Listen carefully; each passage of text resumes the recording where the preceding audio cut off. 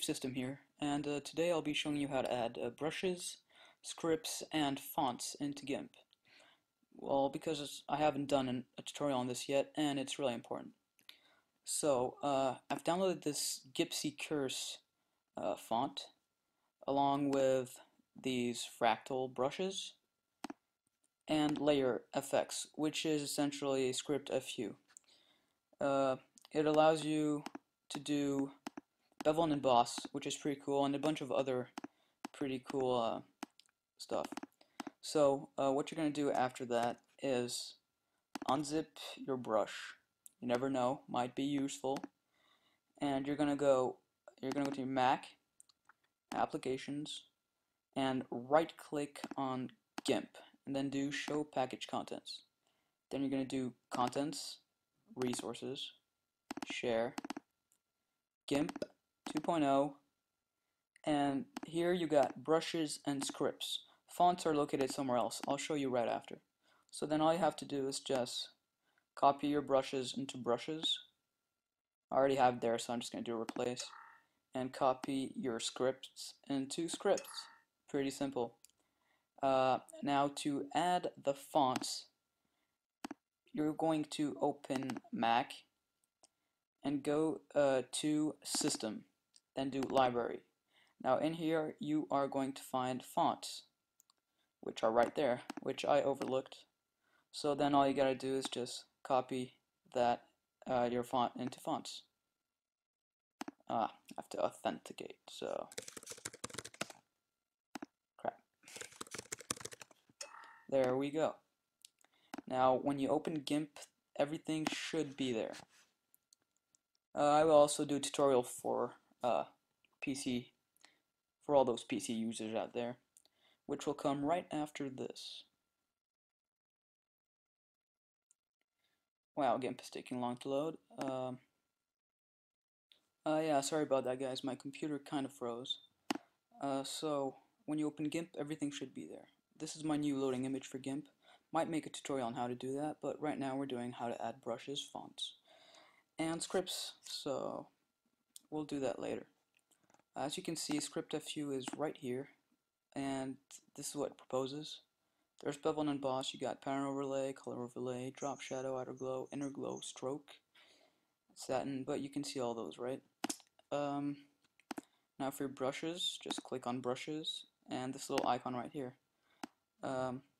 This is where all your brushes go. As you can see, I have quite a lot because I used to do signatures and avatars, and they were really useful for that. And by the way, if you want to make a signature, I would recommend using the size 400 by 120, 400 being the width. Now your fonts are going to be here. Just click on this little icon, and let's see where Gipsy Curse went. It is right here, Gipsy Curse. So there we go. Now I'll be going to my PC side and showing you how to do that there. Okay, so I'm back on PC, and the process is essentially the same. What you're going to want to do is go to Start, My Computer, Local System C, and then go to Program Files, find Gimp, double click, then do Share, Gimp 2.0, and there they are. You got brushes up here and scripts down there. So you're just going to copy your brushes into brushes and your scripts into scripts. Now for fonts, you're going to go to Local System C, Windows, and you're going to look for fonts right there. And you're just going to copy your fonts in there, just like you did with the brushes and the scripts. Now I'm going to open Gimp just to show you something. I don't know if you've noticed, but I have my layers on my toolbox, and I'm going to show you how to put that there because I find it's really useful. So let's just wait for Gimp to load. There's my loading image again. Yeah, I think I will post a tutorial on how to make that because it looks pretty cool.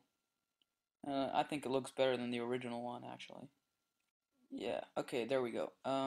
So as you see, my layers tab is right there. I've also added the brush tab and the path one as well. When you start, normally you're gonna have when you start Gimp for the first time, you're gonna have your toolbox and a layers box on the right, and I find that takes a lot of space. So what you're gonna do is just click here, configure this tab. You're gonna do Add tab, and right here you see you have a lot of choices. So what I did layers, path, like I said before, and this just saves a ton of space. So I'd recommend doing that actually. Plus you can just go from layers and to brushes to path just in one click. Much easier, much easier.